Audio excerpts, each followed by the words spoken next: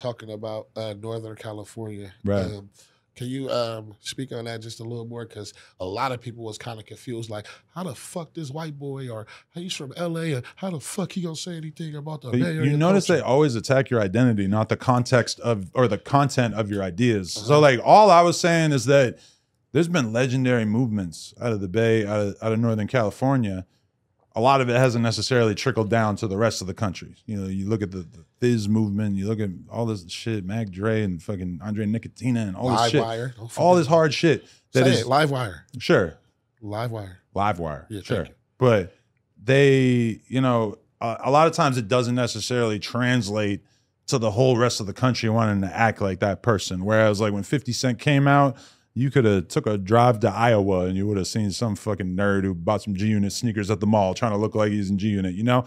And that was all I was saying, is that when you look at the poppin' dudes that have come out of Chicago, in just for an example, they were kind of dressing like a way that immediately like translated to the rest of the country. Everybody wanted to be a Chief Keef, you know? Whereas the Bay, it's got a funky ass style, like a completely different vibe to it.